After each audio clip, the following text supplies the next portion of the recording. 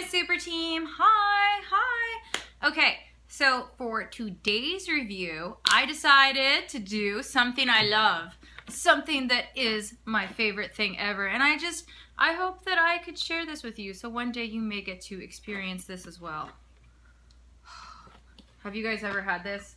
It's the Handmade Chocolate Ganache Torte. I don't know how the hell to say this. It sounds like it should be said with an accent.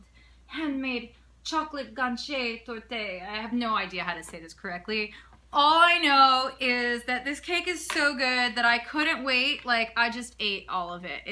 This is an empty box of cake right now. I think I ate this whole cake, which sucks because I'm on a diet.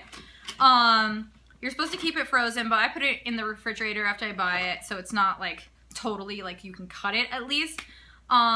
It's really good. It is my favorite cake. Oh, defrost at room temperature for 1-2 hours or in the refrigerator for 24 hours. It is so good. This cake, it just melts in your mouth when you try it. It's a Trader Joe's cake. It's just one of the things that I've tried there that I really love. There's kind of tastes like a dark chocolate on the outside, and then like chocolate mousse. Oh wait, here's the rich chocolate mousse between 2 layers of moist chocolate cake glazed with semi-sweet chocolate ganache. I don't know what that means. All I know is that it is so good.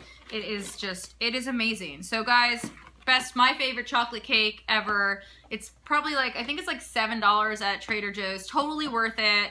5 stars. Best chocolate cake ever. It is however a little fattening. But I mean, hey, it's chocolate cake.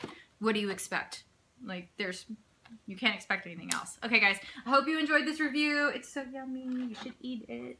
I wish I had more. I would just eat it right now. Like,